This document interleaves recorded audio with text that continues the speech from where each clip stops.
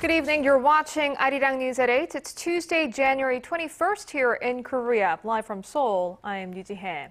We begin this evening with the latest on the bird flu outbreak here in Korea. The number of confirmed cases is growing, raising fears that the virus may have already spread nationwide. And meanwhile, more than 200,000 chickens and ducks in the southwest of the country have been slaughtered. Our Kwon Soa has the latest.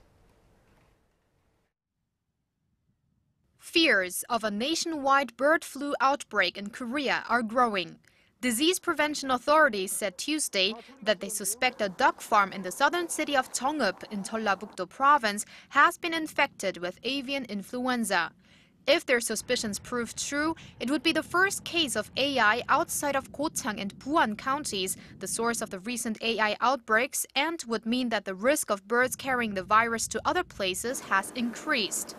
With that in mind, the Ministry of Agriculture, Food and Rural Affairs announced Tuesday that all ducks within a 3-kilometer radius of the infected farms will be culled. That's a much wider area than the 500-meter radius set earlier, but for now, the order excludes chicken. Earlier in the day, authorities confirmed that the number of poultry farms in Buan and Gochang that have ducks infected with a highly pathogenic H5N8 strain of avian influenza has risen to 4. The same strain of the virus was confirmed in a group of wild ducks found dead in a reservoir near a poultry farm in Gochang on Monday. Officials say this, as well as several more suspicious cases, including a recent one on Jeju Island, increases the chance that migratory ducks are the source of the bird flu outbreak. More specifically, they're pointing to a type of duck called the Baikal teal, which fly in from Russia to Korea for the winter. Korea has a total of 37 wintering sites for migratory birds. The Ministry of Environment has said it will track the Baikal teal's route via GPS to calculate the possibility of a further virus spread. Meanwhile, sales of poultry products have dropped significantly over the last couple of days, which is raising concerns in the distribution industry ahead of the Lunar New Year holiday. Health authorities say, however, that there is a very slim chance that the infected products have or will enter the market, and even if they do, the virus is destroyed once cooked at 75 degrees Celsius for at least 5 minutes. Kwon Soa, ARIRANG News. And over now to the worst ever data leak in Korean history. While the country's financial institutions in question are struggling to placate thousands of angry customers, the government is set to unveil countermeasures to prevent a recurrence. Our Kim Young-gil reports. Thousands of angry customers swarmed into their banks for a second straight day on Tuesday to get their credit card details changed and to file complaints about the credit card firm's mismanagement of their personal information. Their actions follow in the wake of what has become one of the biggest information leaks in the nation's history, with up to 20 million people in Korea having been affected. I've been waiting here for more than an hour and I'm dumbfounded by the whole situation. Financial institutions are responsible for protecting our assets and personal information, not leaking it. They should compensate for any damages that customers may incur. Concerns arising that customers' information may have fallen into the hands of scammers, with reports emerging that suspicious and unintended financial transactions have been made on accounts.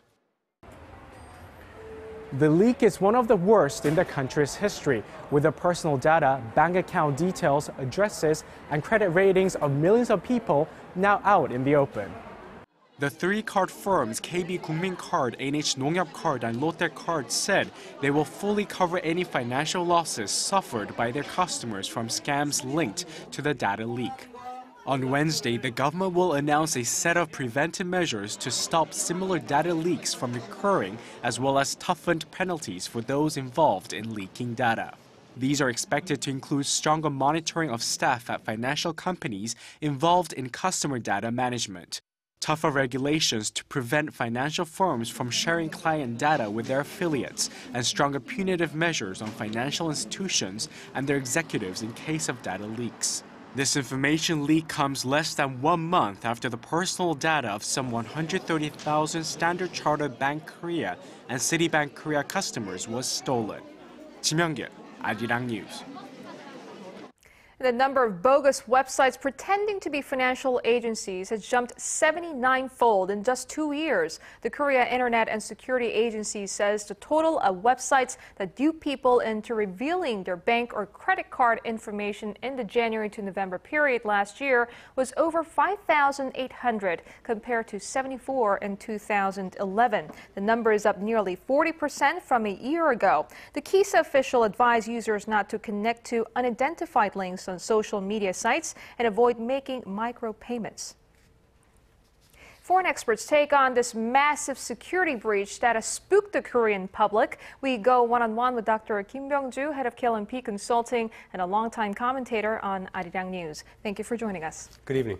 So reportedly some 20 million card users in Korea, which is about 1/5 of the total population, has been affected by the latest data leak. Now, can you walk us through and tell us more about the scope of this breach? For sure, the scope includes the person that you're talking to right at this point, and looks like someone, everybody that we know have been affected. And the way this is happening is, of course, the root of the story is this person who was working for the credit evaluation agency just got hold of this personal data and took it out of the credit companies, and they shared it with other entities, and that is the story itself. And now a lot of people are asking, if this has to do with 3 credit card companies, how can this be so extensive? The thing is the Korean practice, where this kind of financial information, of course personal information, is widely shared within financial groups. Actually, when a company of financial services, a company that provides financial services gets hold of information, personal information, they tend to be widely shared throughout the financial group itself. And even through the credit rating agencies and others, these are all shared with other credit-related service companies as well. So there are some critics who are saying, well, now we are talking about the users of these 3 credit cards, credit cards, but actually the scope and extent could be even wider than what government is talking about. So this has a lot to do with the overall Korean practice, where personal information has been just shared and commoditized and sold without, of course, our own consent, but we didn't really have a choice. We just had to agree to that for financial transactions and so on, and that information has been just widely shared, and that's the reason why the scope itself is so extensive. See, well, Korea's financial watchdog has assured that information was leaked but was not circulated. What does that mean by that? Yeah, leaked means that the information package went cut outside of these companies, right? So that's leak. But the thing is, the government is adamant that it has not been circulated, widely used and widely shared with other entities. But critics are saying that's not something we can be sure of at this point, and we will find out more and more of these cases as time goes on. At this point, government is saying they got hold of this criminal and they got the data, so it's secure.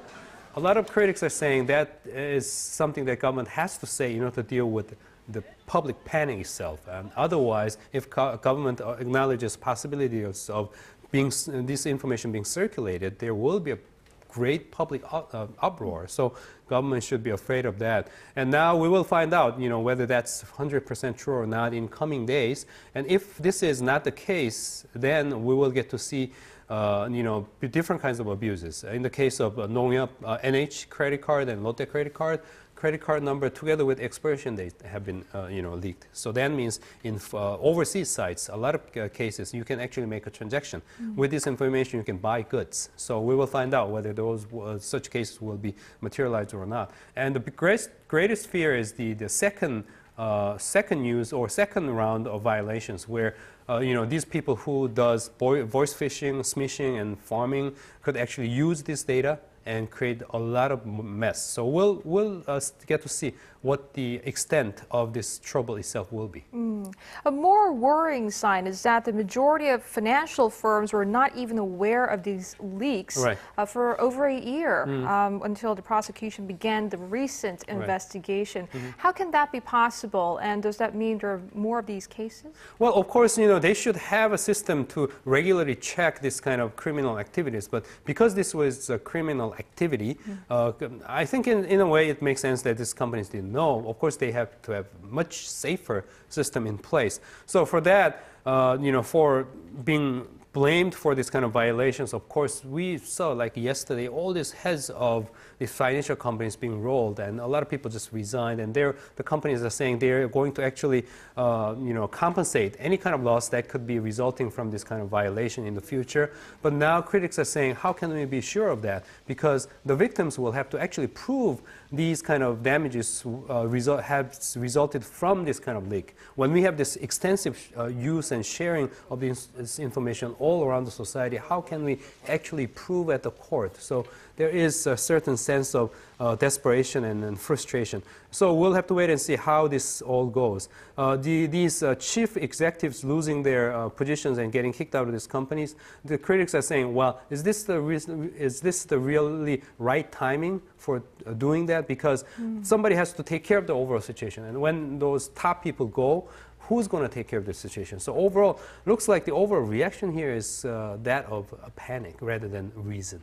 Do you think it's possible that we can contain the damage? And because we know that the government is set to announce countermeasures on Wednesday, but will that be enough? Well, we'll have to wait and see about those specific measures that will be announced. But overall, I think the root cause of this problem has to do with our practice that we have maintained in this society so far. That is kind of commoditization of personal information. You know, when you buy something through the online here, often you cannot use your credit card unless you agree for sharing your information being shared with other entities. And when you buy something, you don't have time to check every single fine point. And even if you check your fine point and you don't agree with that, unless you agree with those kind of causes for sharing clauses, you cannot do this kind of transaction. So it's not giving choice to consumers. So that kind of bad practice needs to be stopped once and for all. And we are hoping for lawmakers actually introducing new kind of laws, actually giving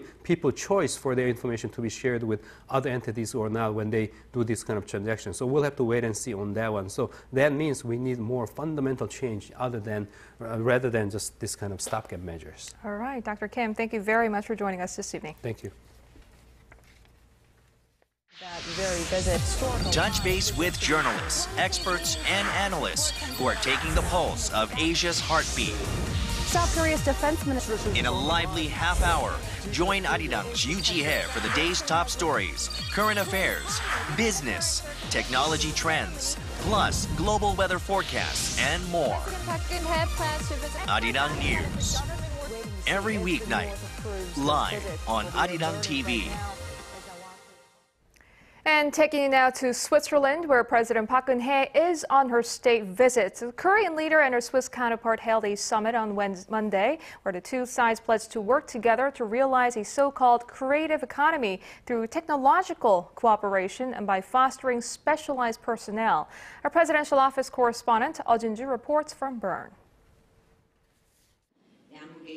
Cooperation in the sectors of industrial technology and education dominated summit talks Monday between President Park and President of the Swiss Confederation, Didier Burkhalter. The two leaders recognized the need to couple Switzerland's top-notch technology in precision machinery, chemical, nano, and bio industries with Korea's advanced manufacturing skills, a crucial point of cooperation in realizing the so-called creative economy. 스위스는 세계적인 기초과학 강국이고 또 한국은 IT와 응용 기술이 발달한 나라라서 양국의 협력이 서로에게 큰 도움이 될 거라고 생각합니다. Out of the 11 MOUs and one agreement that were signed during the president's state visit, 3 were on technology cooperation. President Park also sought ways to harness the strengths of Korean and Swiss education to foster specialized personnel that can work well within the creative economy. Switzerland is well known for its educational system, which is based heavily on apprenticeship. Most high school students are trained in vocational schools called Berufsschule, where they spend 3 to 4 days a week in companies to gain experience in industrial settings. An MOU was signed between the two nations to provide opportunities for graduates of Korea's vocational high schools or Meister schools employed in Swiss companies operating in Korea to receive vocational training in Switzerland for a year. There are also a number of MOUs signed to boost trade and investment, including a social security agreement that would relieve Korean and Swiss employees working in each other's countries from double taxation. It wasn't just the economic topics that topped the summit agenda. The Swiss leader promised to throw full support behind Seoul's efforts to maintain stability on the Korean peninsula and persuade North Korea to denuclearize. Oh Jin-ju, ARIRANG News, Bern. And back here in the nation, U.S. Deputy Secretary of State William Burns, who is in Seoul to discuss challenges posed by the North Korean leadership, expressed concerns about Pyongyang's recent peace offensive, as it could be an early indicator of provocations to come. Our Hwang Sung-hee has more. North Korea has seemingly been on a peace offensive in the new year, but visiting U.S. Deputy Secretary of State William Burns says the regime's tendency to have a sudden change of heart worries Washington. Well, I think the United States and our friends here in the Republic of Korea share a lot of concern about the recent behavior of the DPRK leadership and the dangers of further reckless behavior and provocation in the future, as I said. There was a dramatic change in Pyongyang's attitude towards Seoul after North Korean leader Kim Jong-un's once powerful uncle, Chang Song-taek, was executed late last year. Following its proposal last week to end all cross-border slandering, Pyongyang has persistently expressed a strong will to improve inter-Korean ties. South Korea scoffed at the offer, with President Park Geun-hye telling the government to remain vigilant as the North engages in its propaganda offensive. After a meeting with South Korea's first Vice Foreign Minister Kim Kyu-hyun in Seoul on Tuesday, Burns reaffirmed Washington's commitment to its ally. I express once again the strong American support for President Park's principled approach to the DPRK and stressed once again the strong American support for the defense and security of the Republic of Korea. The U.S. diplomat is expected to discuss the current state of North Korea with officials in China before moving on to Japan, where the country's denials of historical wrongdoings will be taken up. Once Burns wraps up his trip, U.S. Assistant Secretary for the Bureau of East Asian and Pacific Affairs Daniel Russell, who will accompany Burns in China and Japan, will visit Seoul on Sunday to share the results of the discussions in Beijing and Tokyo. Hwang Sung-hee, ARIRANG News. And staying with North Korea's peace offensive, South Korea's Unification Minister Ryu Gil-jae has outright dismissed Pyongyang's proposal to end all cross-border hostilities and provocations, saying the offer does not make logical sense. Speaking at a reunification-related forum on Tuesday, Ryu said North Korea made the proposal last week, knowing full well that South Korea could not accept it. Instead, Ryu called on the need to resume reunions of families separated during the Korean War, which Pyongyang had unilaterally called off at the last minute in September. It seems the Syria peace talks in Switzerland will go ahead as planned after all. The main opposition group in Syria, which threatened to pull out of the meeting after the UN invited Iran, has confirmed it will attend. This after the UN withdrew its controversial offer. Park Ji-won tells us more.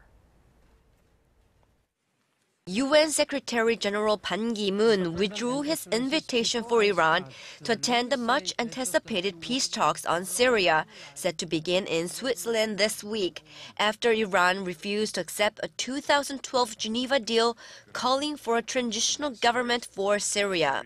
The Secretary-General is deeply disappointed by Iranian public statements today that are not at all consistent with that stated commitment.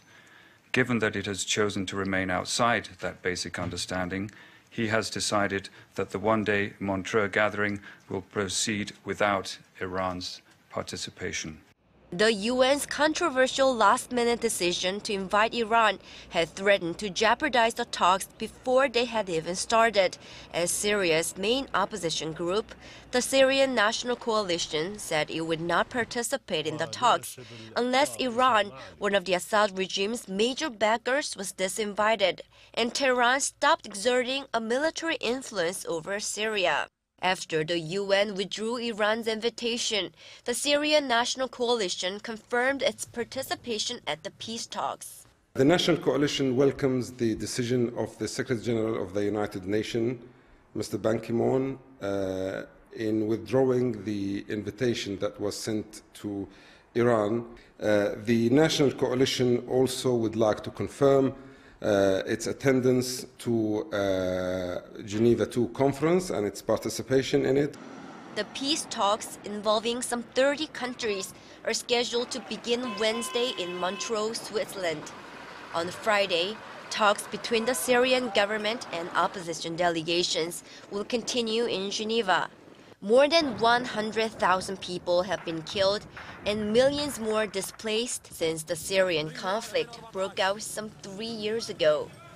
Park Ji-won, ARIRANG News.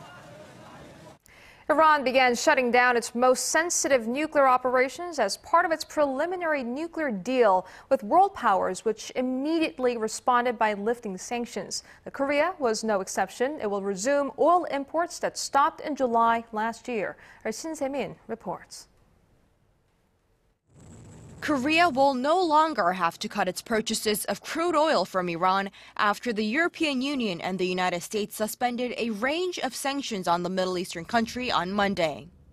Korea is one of the countries to be eligible for Iran's sanction exceptions under the U.S. National Defense Authorization Act.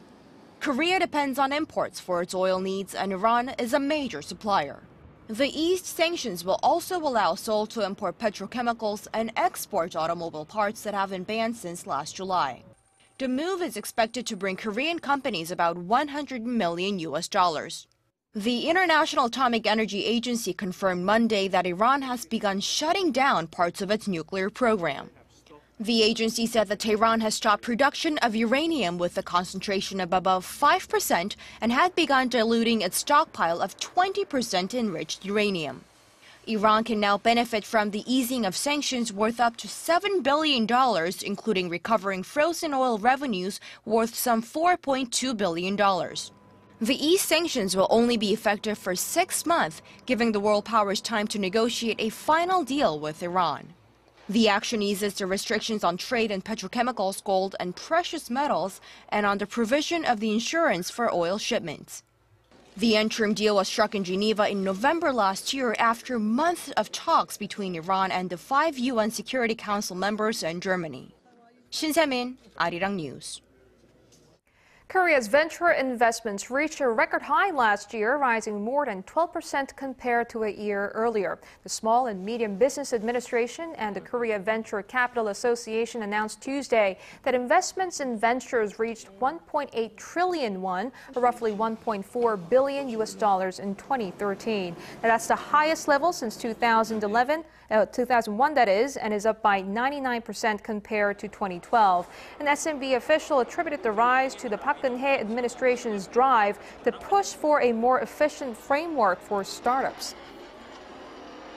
The world's largest brewer, Anheuser-Busch InBev, says it will pay $5.8 billion to buy back Korea's leading beer company, OB.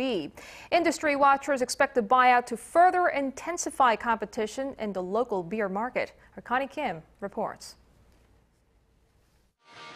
Belgian-Brazilian multinational brewer Anheuser-Busch InBev has bought back Korea's top-selling beer brand, Oriental Brewery, from KKR and Affinity Equity Partners as it moves to boost sales in the Asia-Pacific region. AB InBev struck a $5.8 billion deal on Monday with KKR and Affinity, buying OB back for 3 times more than the summit got when it sold the Korean company to the private equity firm in 2009. Industry analysts say, however, that the huge outlay is a reasonable price for AB InBev, as OB now accounts for more than 60% of total beer sales in the nation, up from 40% 4 years ago. AB InBev, the world's leading brewer, has a relatively small presence in the Asia-Pacific region, taking up less than 15% of total beer sales in the area in 2012. It said Korea is an attractive beer market with strong potential to grow, given that the Korean beer market grows at 2% annually. Analysts also noted the fast growth of imported beer market at 10% every year. They say the purchase of OB could mark AB InBev's start of a big push into the Asia-Pacific market, including China, where it could seek a buyout. OB surpassed Haidt in 2011, and its leadership is expected to be cemented by AB InBev's takeover. Obi and Haichinro now control 90% of Korea's beer market, but competition is expected to intensify, with conglomerate Lotte Group set to enter the market this year. Connie Kim, ARIRANG News.